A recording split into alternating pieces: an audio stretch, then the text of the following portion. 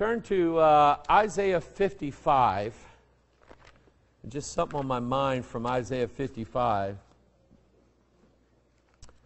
And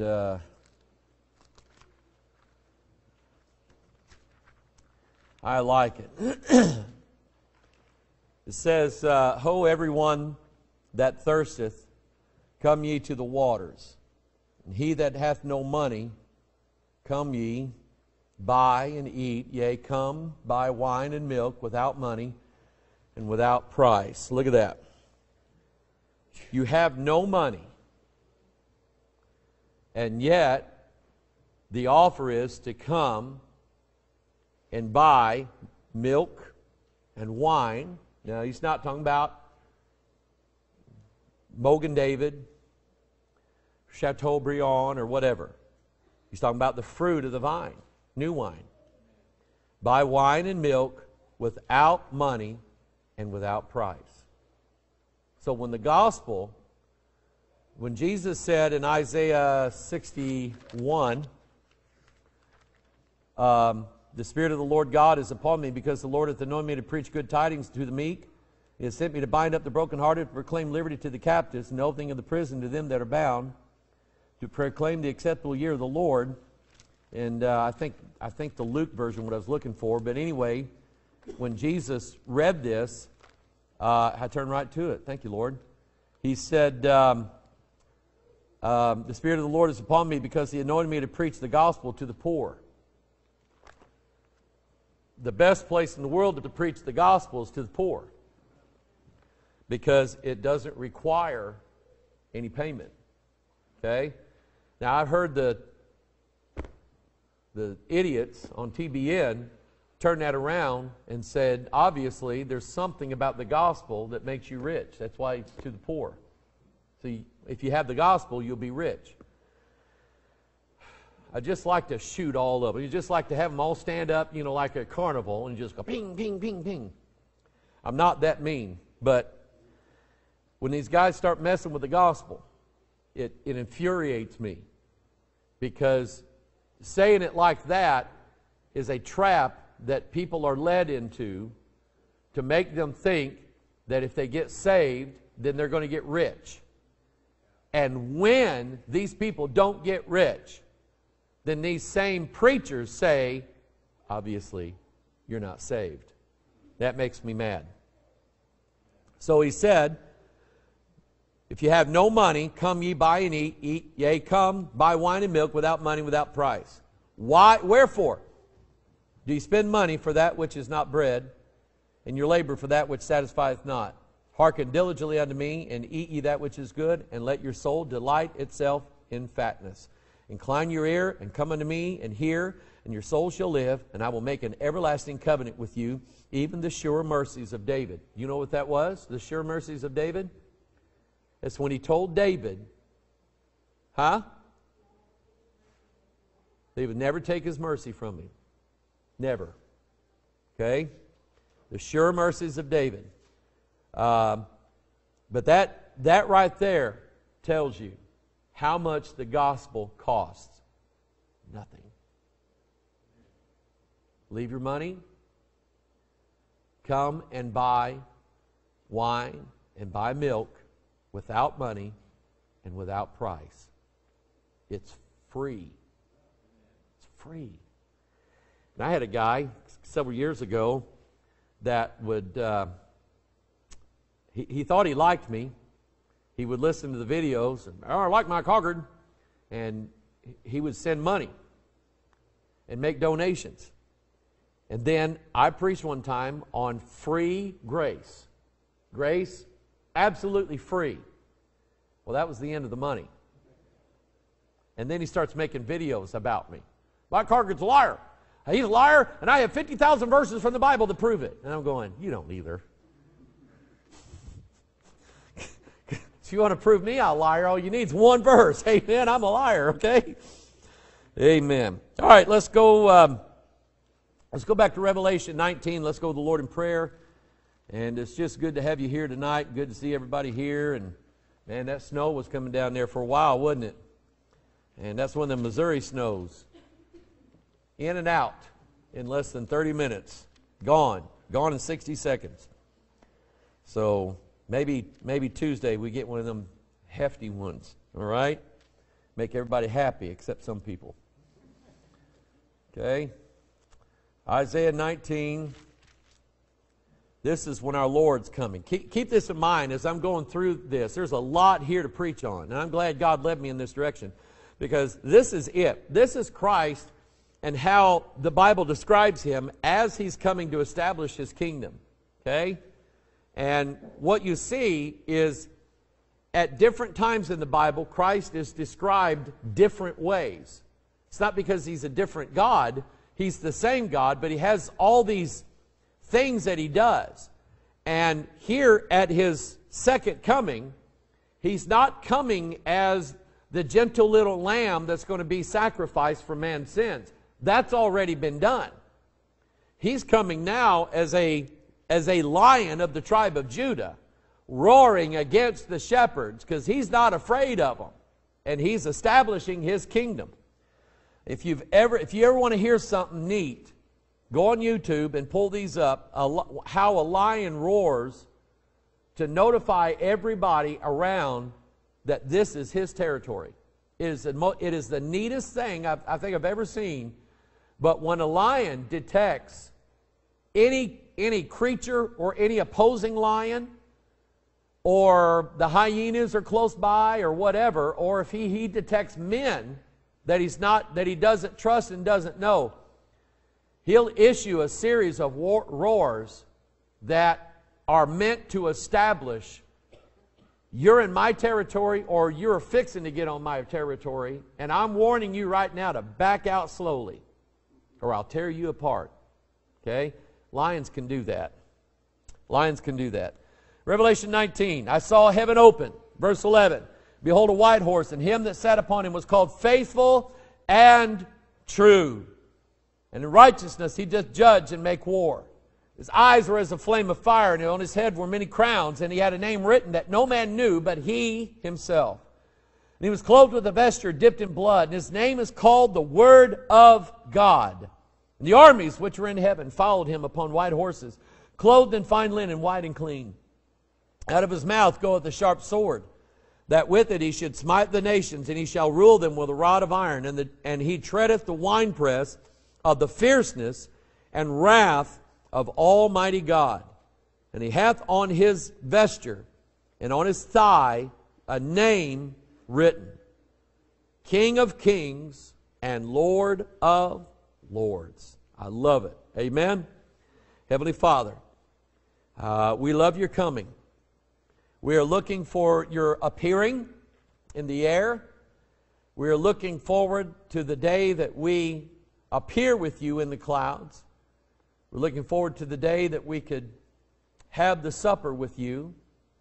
We're looking forward to the day that we could return with you to come back and set this world straight. Father, we love it. We rejoice, Lord. Lord, I rejoiced sitting there watching the president. I rejoiced at what he said. I wanted to get up and shout at some things he's saying.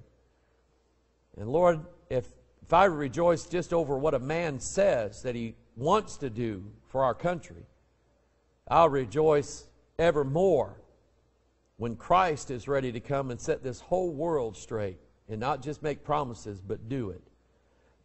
Father, I just thank you, Lord, for your word, and I pray, dear God, that you'd bless each and every heart. Father, thank you for Sister Bonnie calling. And I pray, dear God, that, Lord, as she goes to see her sister, Lord, she's going to be praying for her sister, praying over her sister. And God, I just pray, dear God, that you'd hear the prayers of a dear sister who's looking upon the very, very sick body of someone that she loves dearly. And God, those tears are real. And I pray, Heavenly Father, that you would hear her prayers, not only for her recovery, but for her salvation.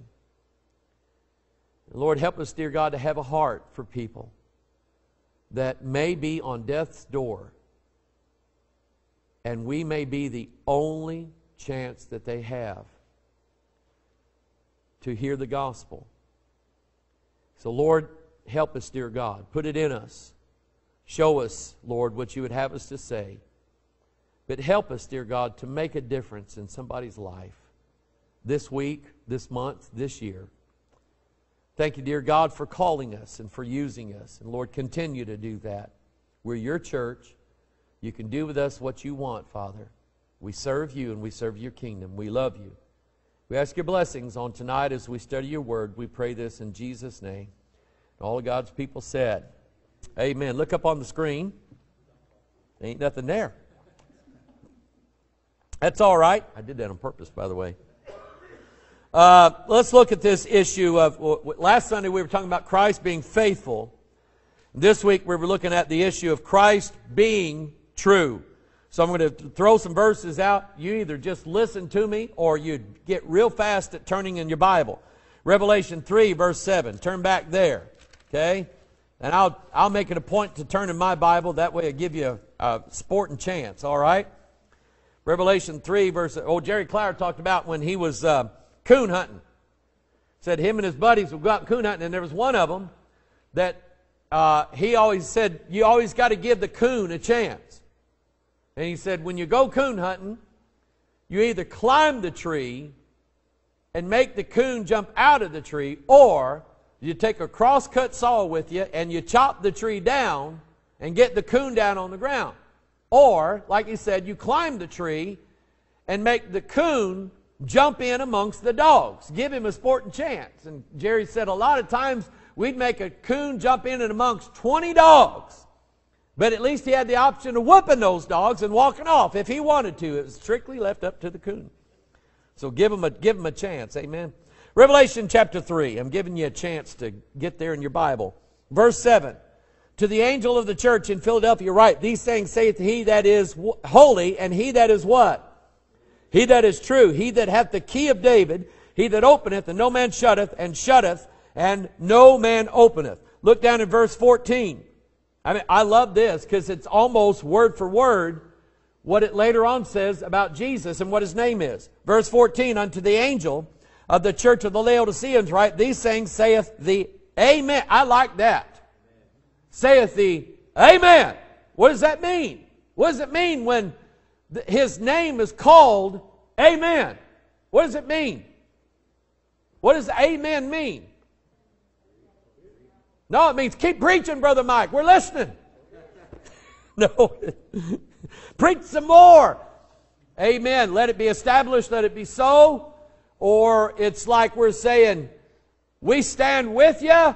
We agree with you. You couldn't be more right. Keep it up. That's what it means. Okay? Jesus, his very name, his very presence means it is established. It is true, it is right, and this is how it's going to be. His name is Amen. And I've had people come to me, and I've seen this stuff over the years. I've had people come to me saying, Pastor, we're hearing that the word Amen is from pagan oranges. Pagan oranges. That's a good one. Write that one down. Pagan oranges. It's from pagan origin, because it goes back to Egyptian God worship, and they had a god named Amun-Ra. And when churches say Amen, they don't know it, but they're worshiping Ra, the sun god. Let me tell you something. There are people who hate going to church so bad, they make up reasons why they don't go to church. And that's one of them. Well, I don't go to church. They say Amen there. And because they've told themselves, and you know what I do? I give them scripture and I say, well, do you believe the King James Bible? Well, yeah. So it says right in the King James Bible that the very name for Jesus is Amen.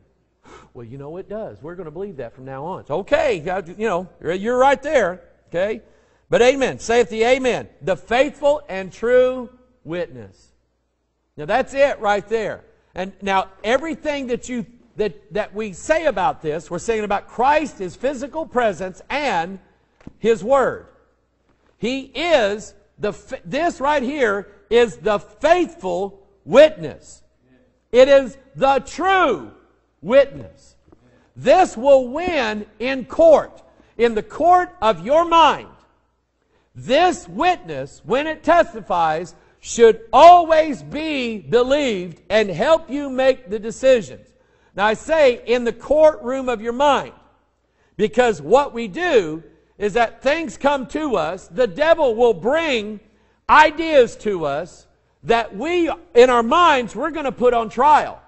Now, the devil is slick and he's subtle, and he likes to use things that if we just take them at surface level, we might end up believing them.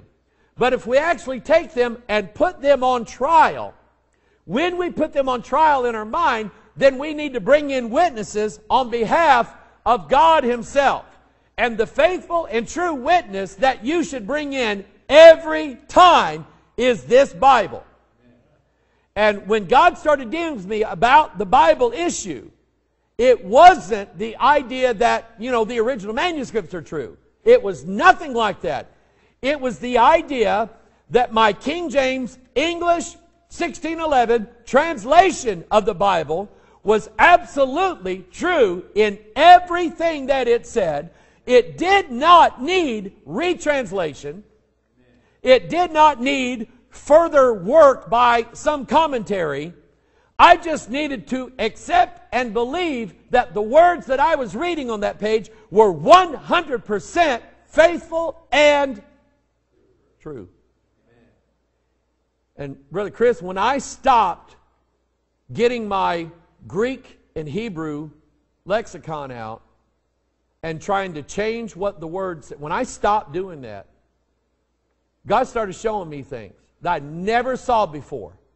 Because I had this little incapacity or disability that whenever I came across something that I didn't understand, I would say to myself, well, obviously maybe that word's not translated right, and I would go and try to pick it apart with a Hebrew or Greek lexicon. In other words, I would try to change what it said.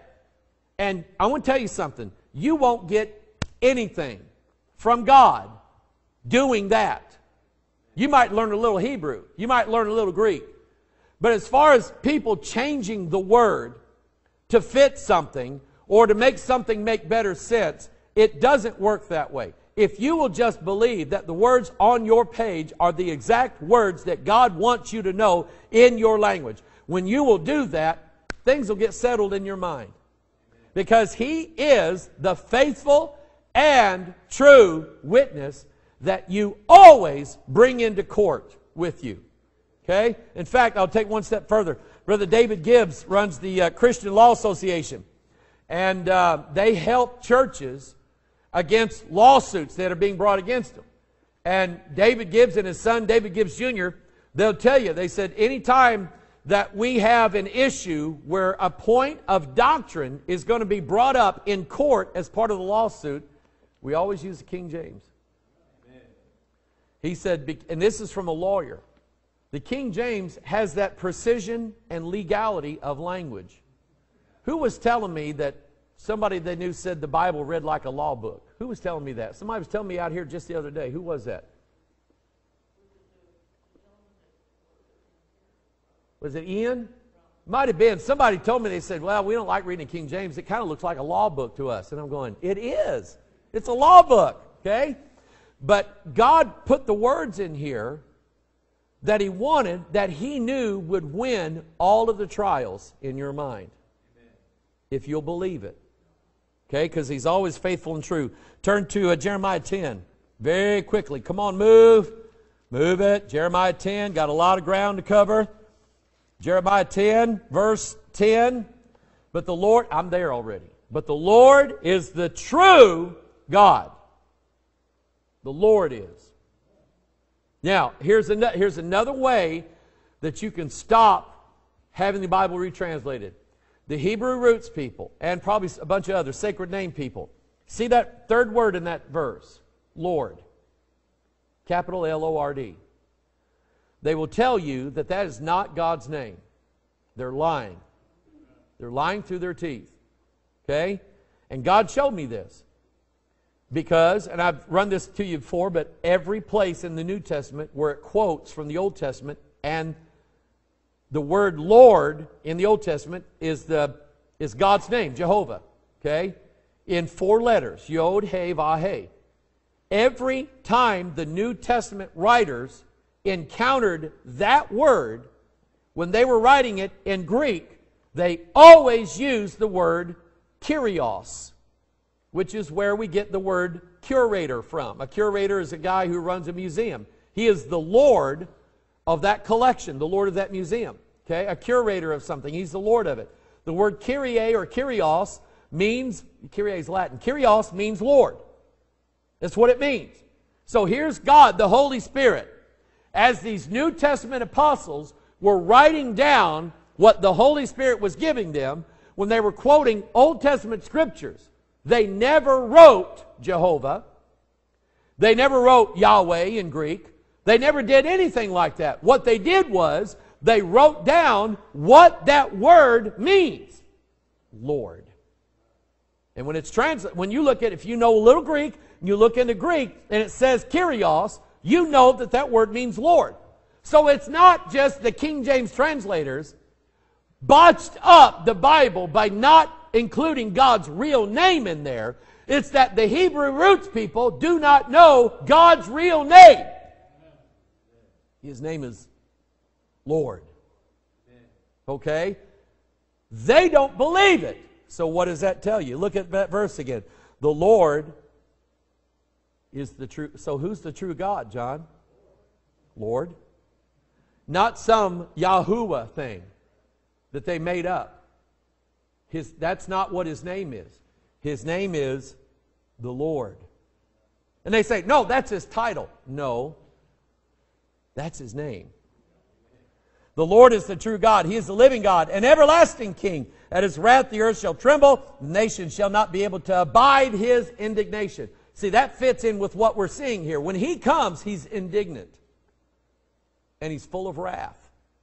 And the earth is not going to be able to abide that. Turn to Jeremiah 42. Same book, different verse.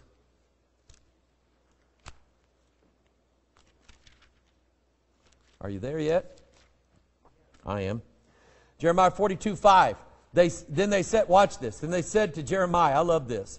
The Lord be a what? That's Revelation 19. His name is faithful and true. The Lord be a true and faithful witness between us. There's a couple things I want to say this.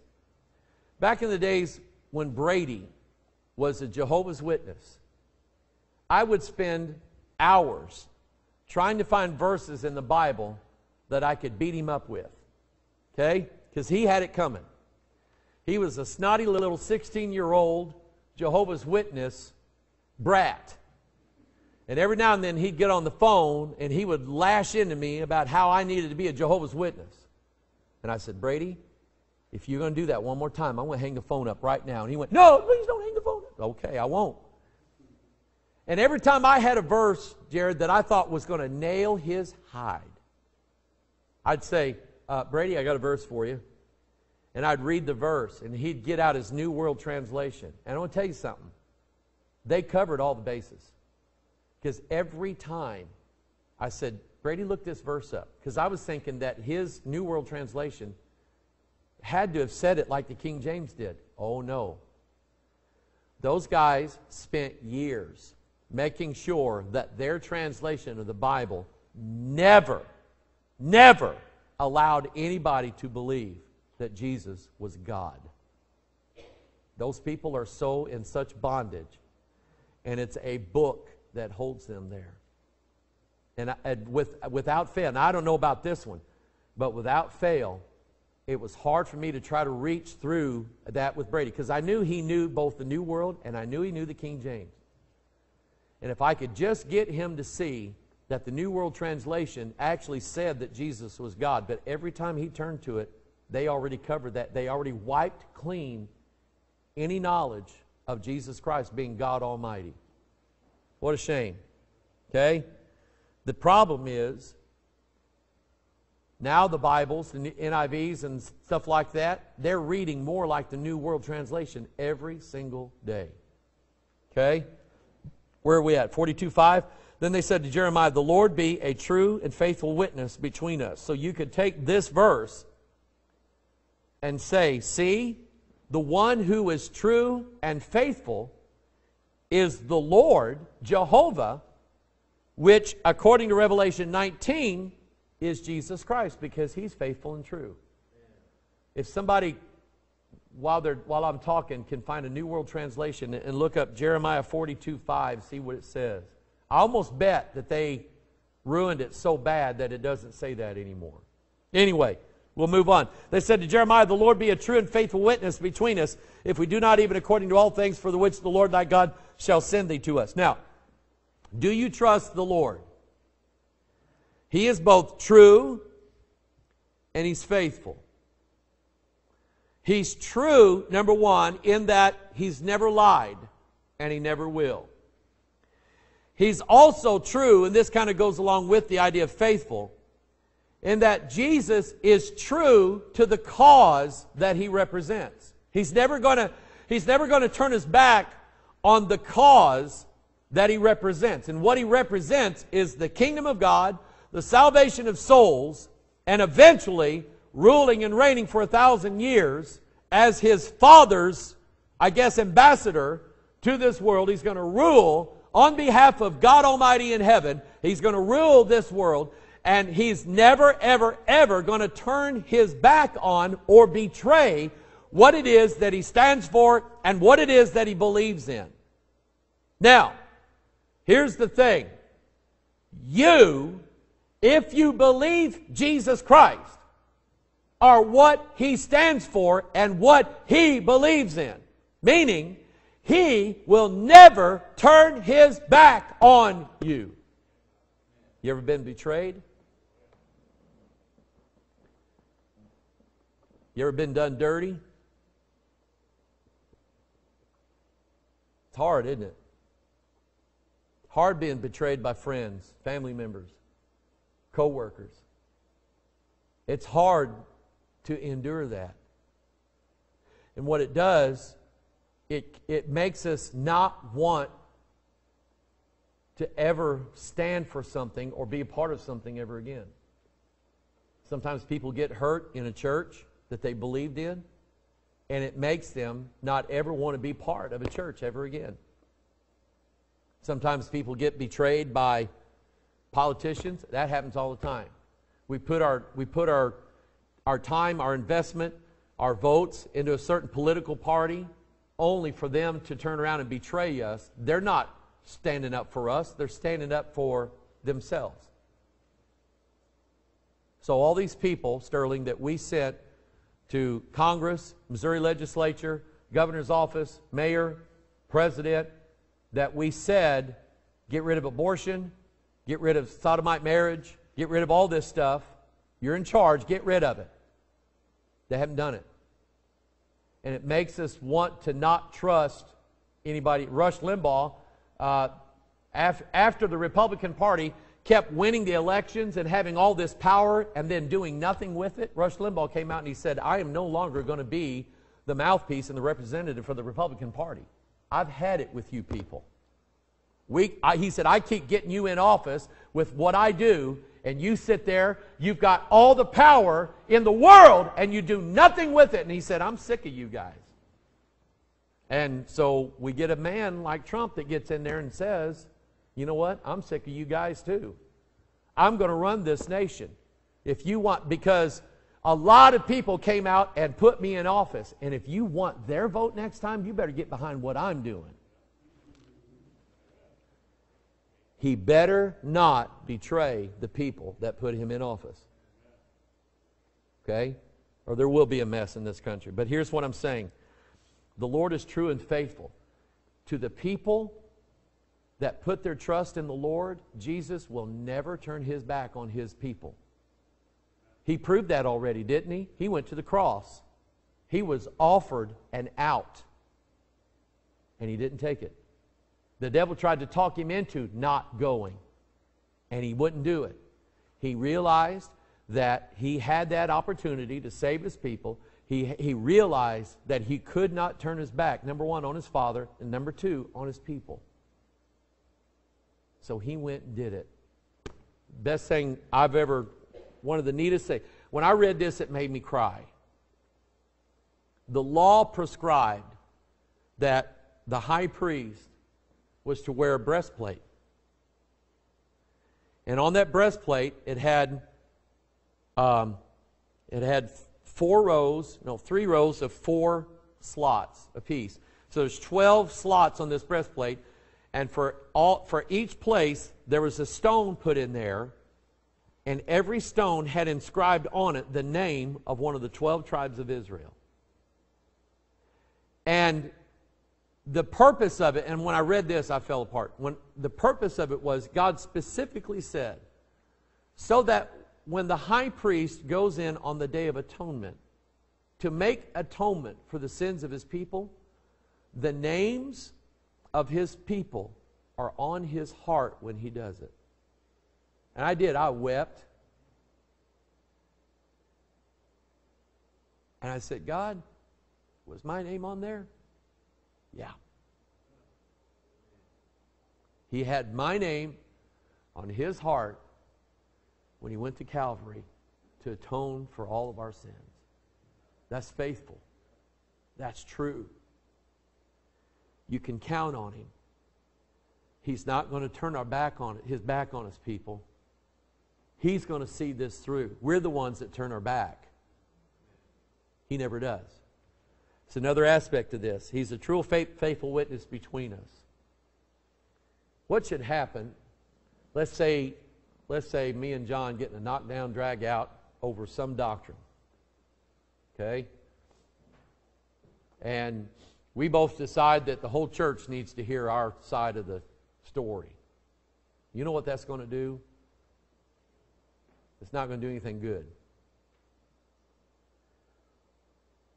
But most of us, when we get into a fight with somebody, we start calling people, or we start notifying people, or texting them, or whatever. And because we want them to hear our side first so that they will be on our side. That's what we do. And that's never good. It's never good. So, what I've learned, best way to deal with it is let God be the faithful and true witness between us. That way, if John's right, then God shows me that John's right, and God's not mean about it. God says, Mike, John was right. Here it is in the Word. And I submit to that, and I say, God, thank you. Forgive me for being a fool. And then when John's right, God shows John that John's right, but John doesn't go, I told him. God, I told him I was right, and he didn't believe me. God brings John down enough notches to where John realizes, you know what? I could have been just as wrong as he was. In fact, I will be the next time. God's going to make sure of it. So I probably won't gloat on this deal. Isn't that what we're supposed to do? Husbands and wives do that. Husbands and wives, let God handle your fights and your arguments. Let God be a true, faithful witness between you. That way God can deal with one and God can deal with the other, and then there's peace in the house. Amen? When there's a disagreement between mom and the kids, mom, just beat the kids, okay? Whip them. This doesn't apply there, okay? No. When there's disagreement between brothers and sisters, when there's disagreement between a brother and a sister, when there's a disagreement in some place at work, and there's people in workplaces that are just absolute jerks, are there not? They're not there for you, and they let you know that they're not there for you. They're there for them, okay? And there's just people that you have to put up with that way. Let God be a true and faithful witness. Whoever is the meekest one, God will use them and God will bless them. I considered this morning before church making my presence known again on Facebook. Because I get a little zeal in me. And what I want to do is I'm sick and tired of stupid people writing stupid stuff on Facebook, and I'm going to go after them, every one of them. And God said, Mike, don't make me come down there. It's better for me, Laura, that I practice meekness.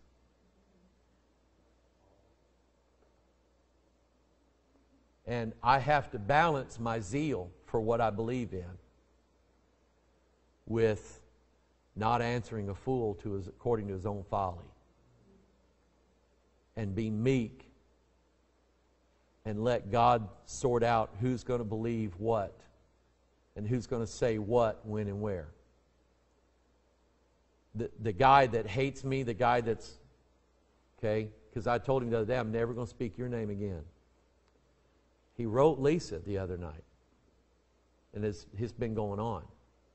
And she showed it to me. She was in a huff. And I said, number one, I am never going to speak your name again. Number two, I've instructed my wife to never answer you back. Okay? For some reason, you think that by your harassment and whatever, that you can intimidate us by telling me that people are watching me and they're going to take action against me. I don't care. It's not going to stop me. I'm going to keep doing what I do and keep saying what I say. I won't tell you whatever else I told him because it was directed to him. But I said, as of tonight, I'm done. And I'm not going to worry about you ever again. And that was it. I didn't say I love you. I'm praying. I was done with him. Okay? I've gone as far as I can, and it's over with. The best, and that's not what I wanted to do, because I'm typing and I'm going, there's things I want to say here. Because he's talking to my wife, and that ticks me off. But let God be true and every man a liar. And so I just decided the meekest course was the best. Okay? Now, I can't say that is the case for every little situation, but what I'm telling you is God has shown me that as far as the social media arguments and stuff like that, I'm staying out of them. I'm going to keep saying what I say, and I'm going to keep doing it 7 to 8 times a week, every week. Okay? And if that's not enough, God help me, do more. But the idea is, God knows me, God knows them, God knows how to fix all the arguments and all the fights, and God knows how to either convince people how wrong they are a whole lot better than I do. So I'm going to let God do it. Amen? To turn to John chapter 1. John chapter 1.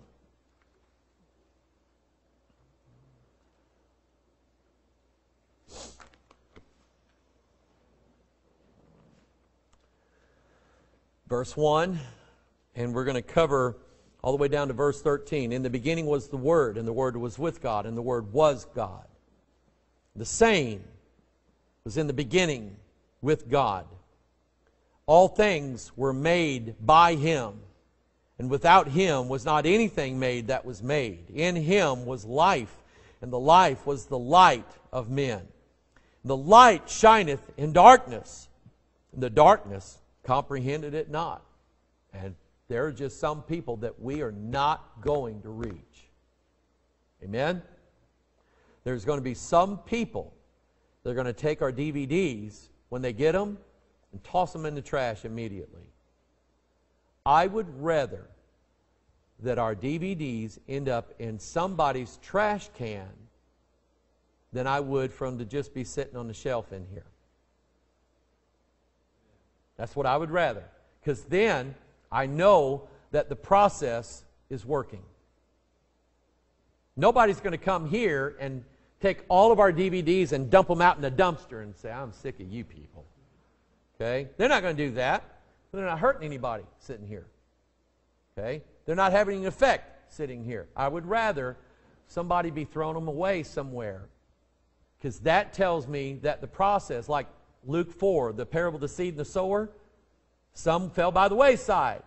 I get it. That means that some others are going to find some good ground somewhere. All I want's one. All at once, one. Okay? So anyway, darkness comprehended it not. Verse 6, there was a man sent from God whose name was John. The same came for a witness to bear witness of the light, that all men through him might believe. He was not that light, meaning John, was not that light, but was sent to bear witness of that light. That was the what? True light. The true light, which lighteth every man that cometh in the world. Back in the old days, before GPS satellites and before modern navigation systems, when people approached a harbor, what were they looking for, John? They were looking for the light, weren't they?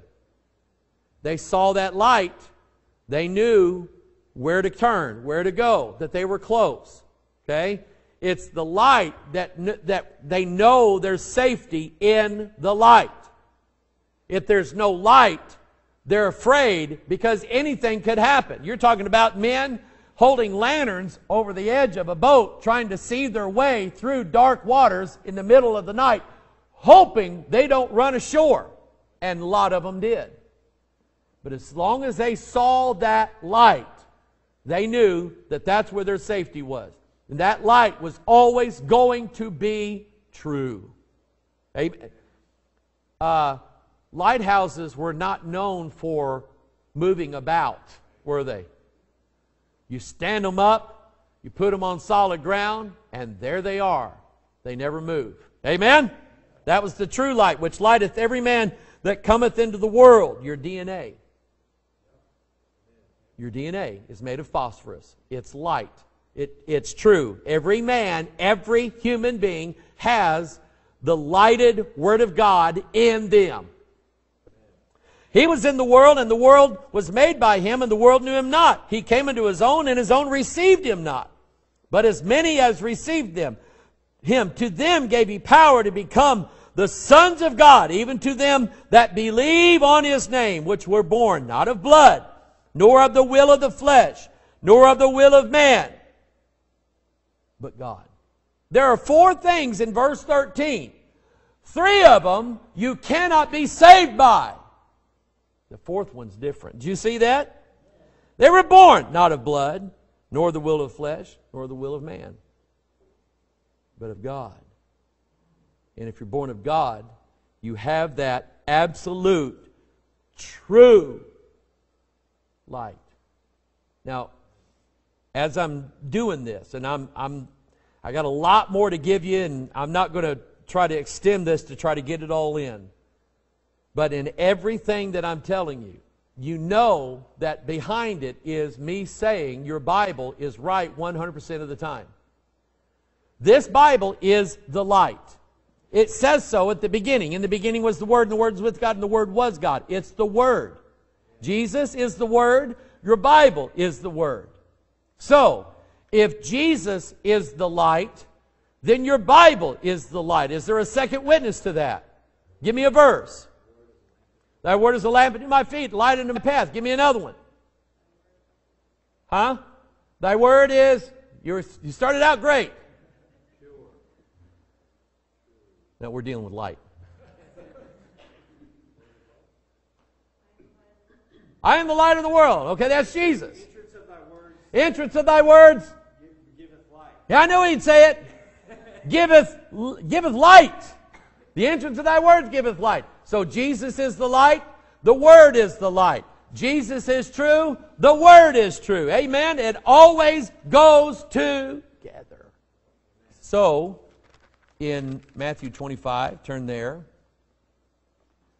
When you have 5 virgins, or 10 virgins, and all 10 of them have lamps. May I ask you a question? What is a lamp that you cannot light? What is it? Decoration. It's a decoration. How many of you have like an old lantern in your house, like on a mantle somewhere? Or, okay? No oil in it, right? Oh, there is? They're ready to go? Okay. Could have worked with me a little bit, Chris. Okay. Yeah. Okay, I'll do this. How many of you have old non-LED flashlights that the battery acid has oozed out in it? Everybody's got some of those. What are they good for, Jared? Absolutely nothing.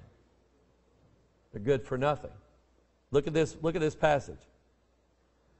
5 of them were wise, 5 of them were foolish. They that were foolish took their lamps, took no oil with them. You have a Bible that will not light. The wise took oil in their vessels with their lamps. They have lamps that will light.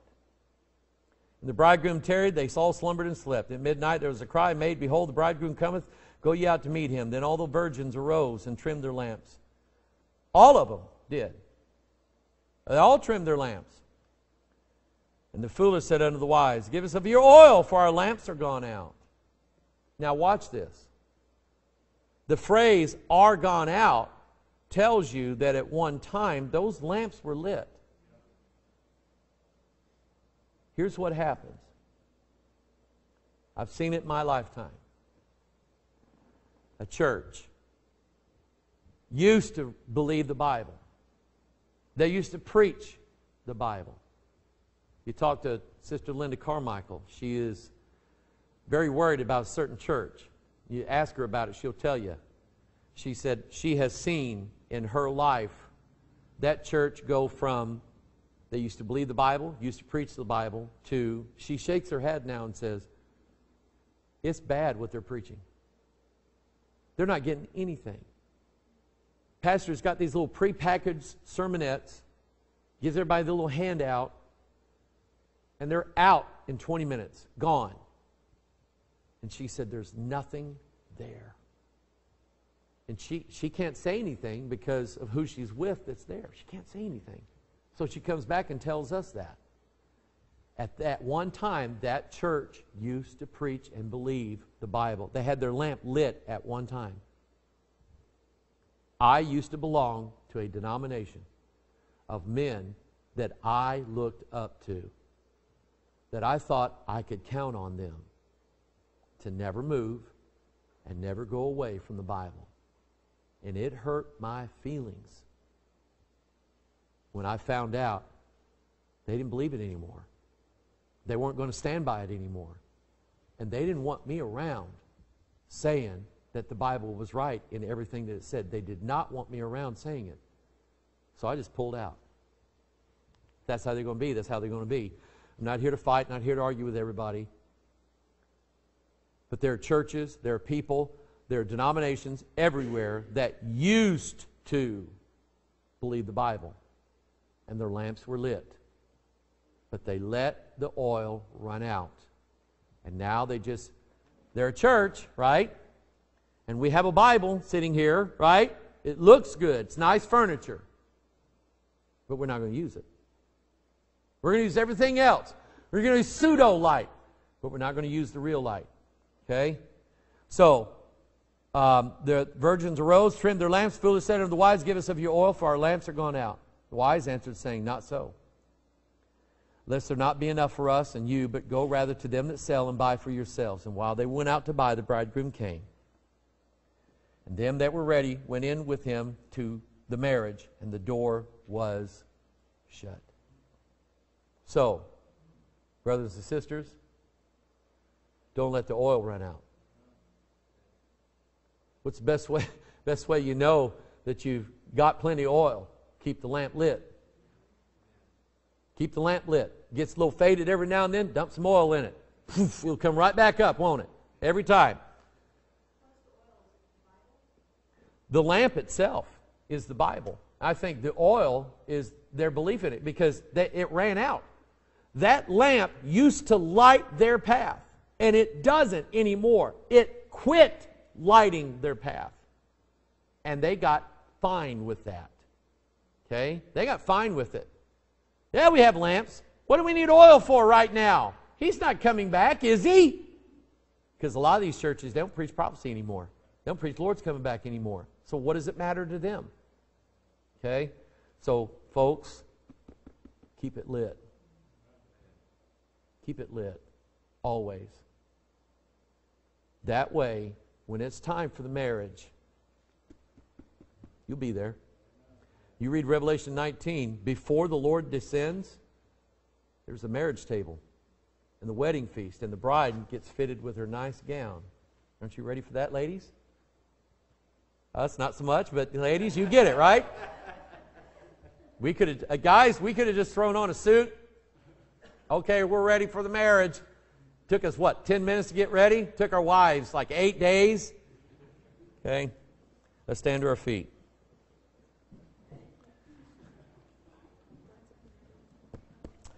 He was that true light. That means that every word in your Bible is always true. Always true. It's never wrong. God's never going to lie to you. He's never going to deceive you. And He has not left it up to men to decide what God said and what God didn't say. God decided that. Father in heaven, I love you.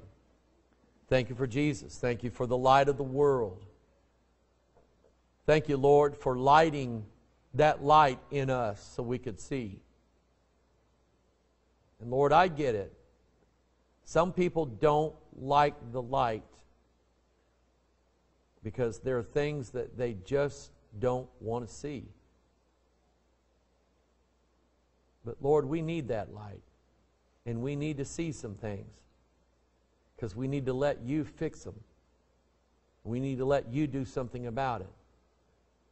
So Lord, please, keep our lamps lit for us. Keep us in our Bibles. Keep our faith strong in what this book says. Not in what man says it says. Not in what man says. But what this book says. Father, I pray this week that somebody here, there, anywhere, hearing my voice, God, you would show them something in the Bible that they never saw before. And it would just almost produce a shout in them as tears ran down their face in joy that you showed them great and mighty things from your word. God, do that for your people. Do it for me. But do it for those, Lord, that turn to your word and they see things they never saw before because they believe what it says. Lord, would you do that for my people this week? Not only light their lamps, but make them real bright for a time. Bless your people today, I pray in Jesus' name. And all of God's people said, Amen. God bless you. You're dismissed.